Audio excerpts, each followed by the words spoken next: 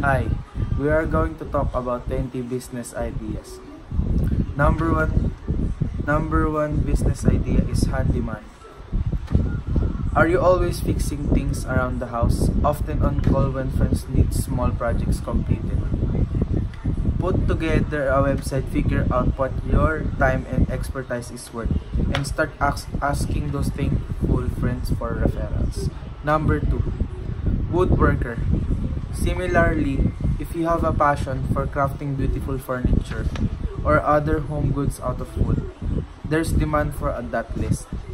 A few pieces on sites like Etsy, eBay, or Craigslist. Once you build a following, consider starting a website, accepting custom orders, or expanding to replacing work and upholstery. Number 3, online dating consultant. Dating consultants usually charge for their time. They help people create successful online dating profiles, source possible matches from outside normal online channels. Number 4, sewing and alteration specialist. People will always need clothing hemmed and buttons mended, and you could be the person to do it. If you love sewing, start by offering simple services like those people mentioned above. Number 5, freelance developer. From building websites for other small businesses to providing technical support for certain projects, quality web developing is in high demand right now. With such a technical skill set, make sure you can describe what you do and how you will do it easily to understand language. Number 6, personal trainer. Offer in-home consultations, personal nutrition and exercise regimens, and community boot camps to get the word out. Number 7, freelance graphic designer. Set your own hours, choose your projects, and build a portfolio business you're proud of. Number 8, life career coach. If you have some experience under your belt, put it to good use in life or career coach. Number 9, resume writer. Submitting a resume, cover letter, and when necessary, portfolio for a new job can be tough and time-consuming.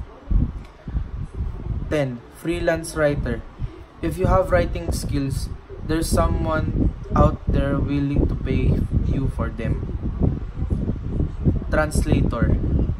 Speak a foreign language, start translation service, considering specializing in a specific genre of translation, like medical or financial translation, as you might be able to fulfill like need in your community. 12, garden designer. Many people have the willingness to do the dirty work in their backyards, but you have to know how to design a backyard space to begin with. Number 13, e-commerce store owner. Do you create, collect, or carsel anything special? Consider starting an e-commerce store and turning your hobby into a full-time job. 14, landscaper. Mowing, tree timing, and seasonal decor are all neighborhood needs. 15, videographer. Video production requires you to have invested equipment up from which can be quite expensive. 16, photographer. Starting by conducting photo shoots for your family and friends. 17, travel planner. The time of travel agent might be passing, but people are still looking for those with a knack for more non-traditional travel coordination. 18, car detailing specialist.